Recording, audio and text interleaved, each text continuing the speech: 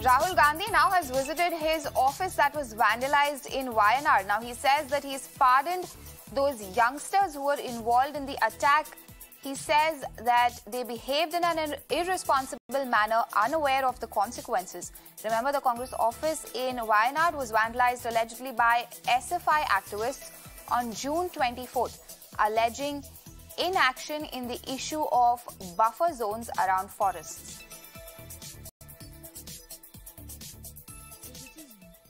What we are seeing in the country, what is being done in the country today by the RSS and the BJP, and the violence you see here,